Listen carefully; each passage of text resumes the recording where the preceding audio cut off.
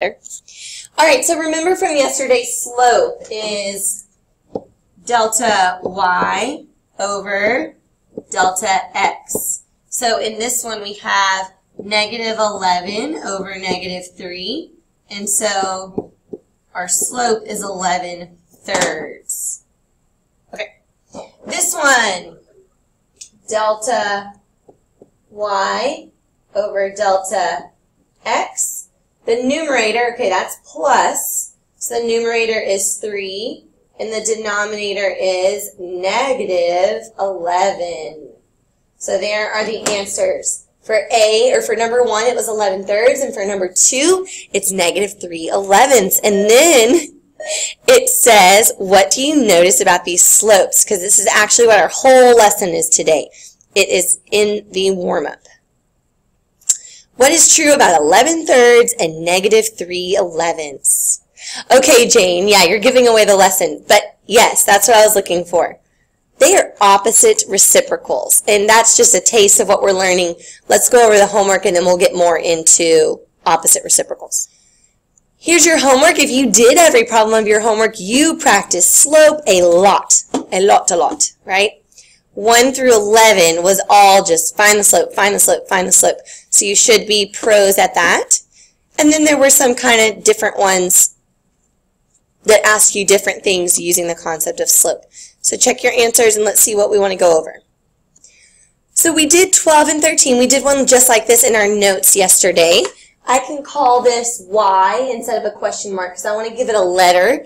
This is the one where I said it's kind of like Jeopardy. You're working backwards. You already know the answer and you're trying to find the question per se. So the line has a slope of 2/3. That's the answer. So 2/3 equals, and now we're going to write our slope formula. Y minus Y over X minus X.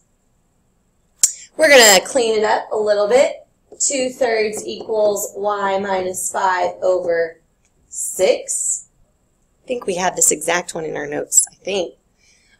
You can cross multiply from here. 2 times 6 is 12. 3 times Y minus 5 is 3. Y minus 15. Not this exact one. Add 15 to both sides. 27 equals 3y. Y is 9. Are we okay with that? So you set the slope formula equal to the given slope. You simplify, then you cross multiply.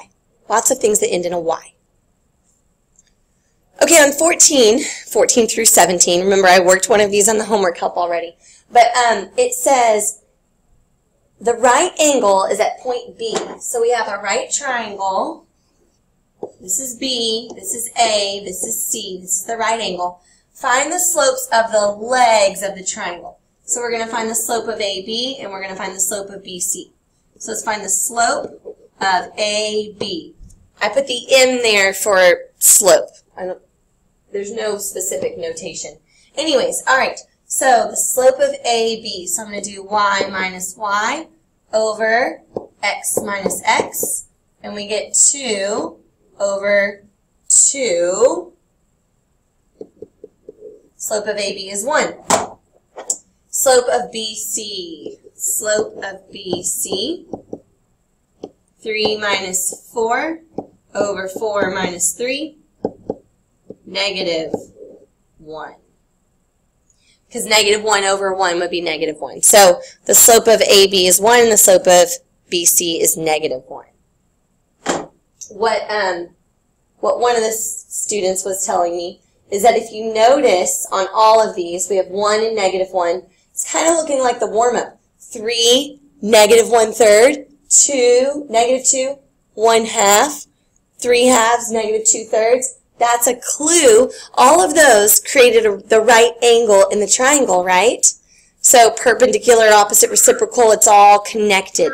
So last night's homework leads into tonight's homework. Last night's homework leads into tonight's lesson. Today's. So we're going to investigate, and if you already know, then we'll just remind you how parallel and perpendicular slopes are related. So look at the green and the gold. If I were to write the slope of the green, I would go up 1, 2, 3. I would go to the left 1, 2, 3, 4. Since I went to the left, it makes my denominator negative, so that line has a slope of negative 3/4. If I looked at this one right here, up 1, 2, 3, 1, 2, 3, 4. So these lines are parallel. I am telling you that they're parallel. So what's our conclusion about the slope of parallel lines?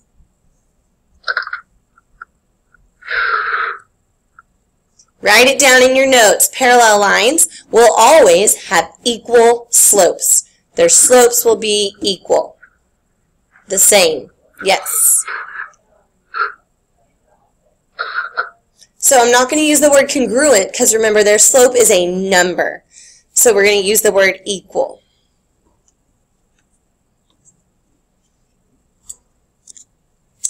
Okay, looking at the next slide, I am telling you that these lines are for sure perpendicular. So we know these lines are perpendicular. Let's count their slopes and let's come to a conclusion about the slopes of perpendicular lines, which we kind of already did. But we're going to do it officially. Rise 1, 2, 3, run 1, 2, 3, 4. Same slope as the previous slide. I didn't move that one. Gold. Rise 1, 2, 3, 4. Run 1, 2, 3. So if all perpendicular lines behave the same way that these perpendicular lines behaved, then our conclusion is that perpendicular lines have opposite reciprocal slopes. Probably want to write the word slopes in here, even though it didn't really fit in that line of text. So, if the lines are parallel, they have equal slopes. If they are perpendicular, their slopes are opposite reciprocals. So, the opposite means to change the sign,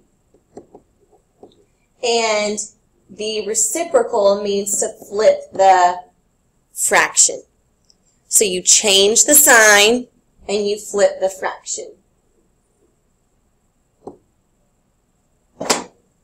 Sometimes people say instead of opposite reciprocal, they say to flip and switch. Flip the number, switch the sign. But the correct terminology is opposite reciprocal. Okay, let's practice some opposite reciprocals. All right, I want you to number your paper A through F, and I want you to write the opposite reciprocal of each of these numbers, and I will call on you. Go. So, Kath, what did you get for A? Say your answer. Very good. You said 8/7. Correct answer. B, what did you get for B? Say it in your mic.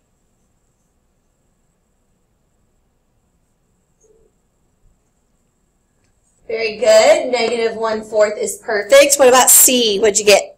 Very good. C, the answer is 10. D, what did you get for D? -1. Perfect. E. Good. -8/13. And F. Yay! Guys, you got 100. You officially have graduated from writing opposite reciprocals. Very good. Can I answer any questions? I didn't even trick you when it was a whole number. You knew to flip it and that it was under, that there was a 1 underneath. Oh my goodness. Yay. This is kind of a theorem. It's just a fact. Lines will be perpendicular if the product, what does product mean? Multiplication answer. Yes, if the product of their slopes is -1. So like if I take my -8/3 and my 3/8, what is the product of those? Well, 8 times 3, so it'd be -24 over 24, which would be, so lines that are parallel, the product of their slopes will always be -1. Unless you're using undefined, and then that kind of gets, you can't really multiply undefined, right? All right, don't say the answer out loud yet. Don't say it yet. What would the slope of a line parallel to a line with an undefined slope be?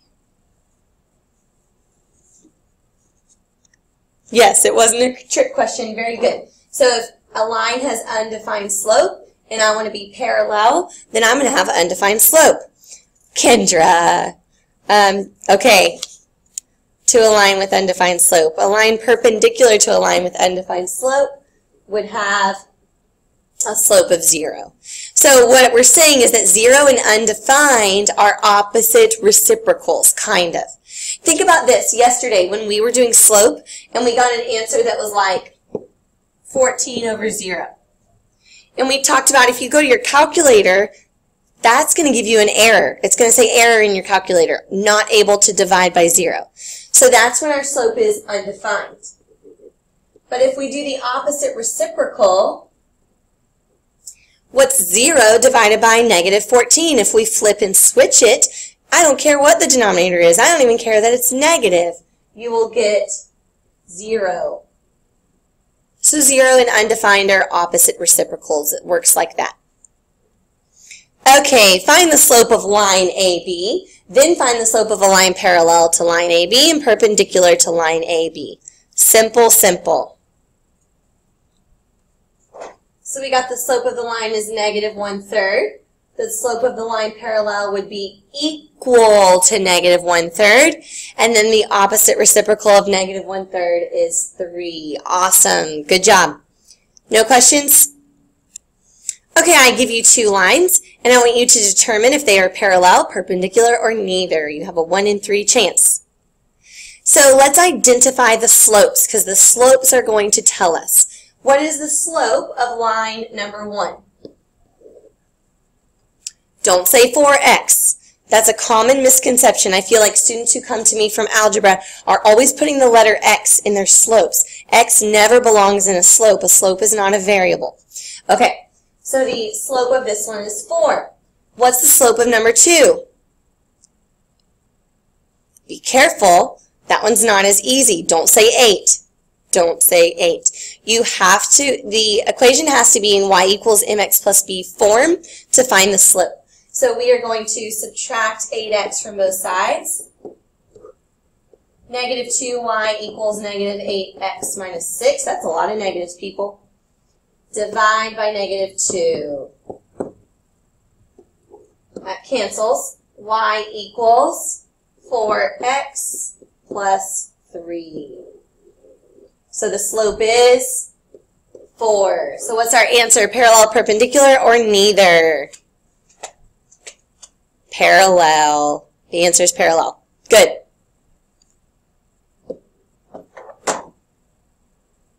Same question. Are the slopes of segment AB and segment CD parallel, perpendicular, or neither? All right. So the slope of AB ended up being 2, the slope of CD ended up being 2, and we are at a conclusion of parallel once again. Parallel, perpendicular, or neither? The slope of this one is 2/3. The slope of this one, let's see, 2y equals negative 3x minus 10. Y equals negative 3 has x minus 5. Conclusion, everybody?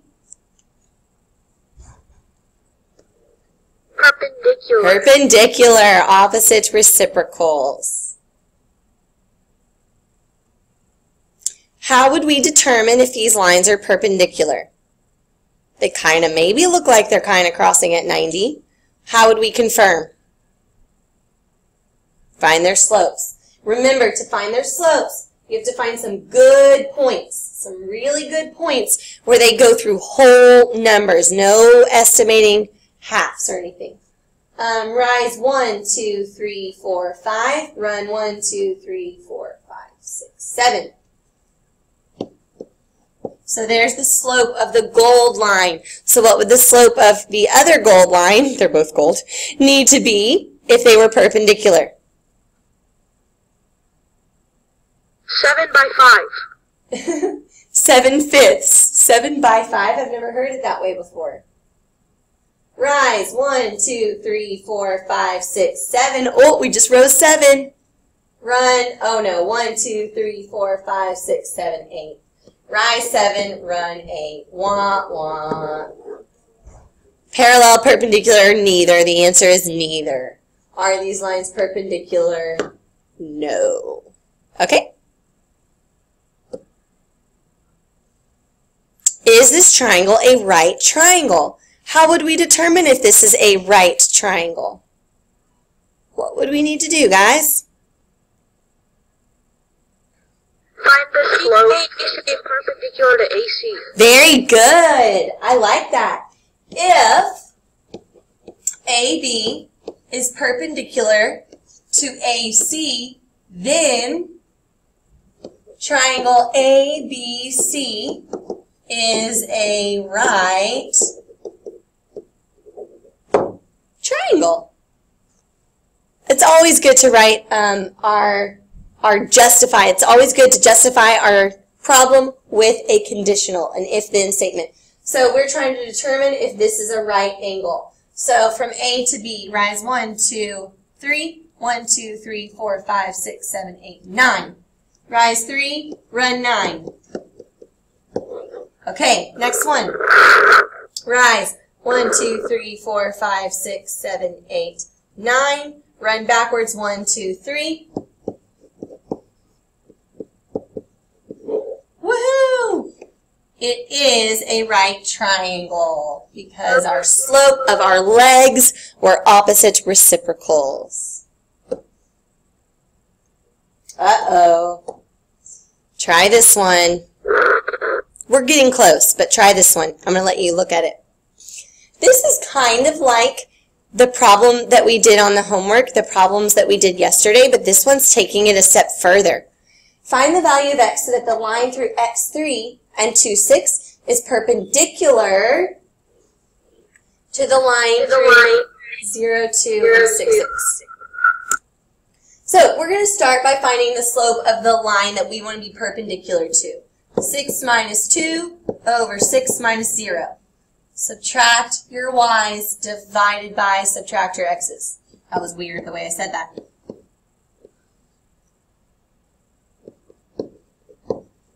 So the slope that we want to be perpendicular to is 2/3. What's our target slope?